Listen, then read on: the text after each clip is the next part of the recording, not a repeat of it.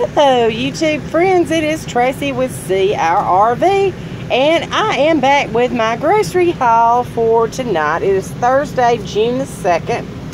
I picked up some russet potatoes that I'm actually going to use to make potato salad with, and I'm going to share that recipe with you guys because apparently there is a potato salad challenge going around, so I'm going to take part in that. I got some grape tomatoes and a bell pepper.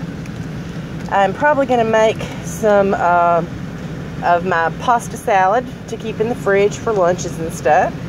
Got some broccoli and cheese sauce for tonight's dinner. I got a rotisserie chicken to go with that. I had to get some Band-Aids because I used up the last of them on the blister on my foot. Got some sharp cheddar cheese. Buy one, get one free on that. Brett was about to die for some original country crock. He didn't like real butter. I don't really know what is the matter with him. Got some strawberry shortcake rolls. Those are really good.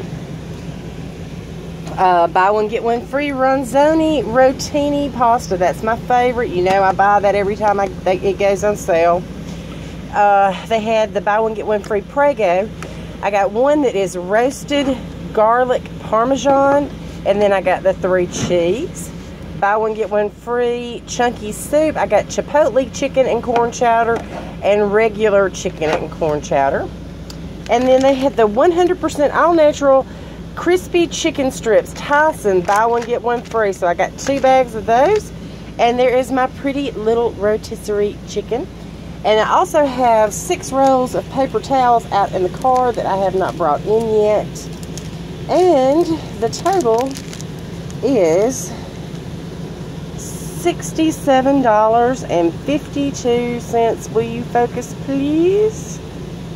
There we go, $67.52. So this was Publix tonight because I wanted that rotisserie chicken really bad. And so that is what's going to be for dinner tonight, along with the broccoli and cheese sauce. And I am actually going to, whatever's left of that, I am going to use to put in my pasta salad. And if there's enough left, I may actually use to make some chicken pasta with that roasted garlic parmesan sauce. I think that might be very, very good. And so that is it for tonight, folks.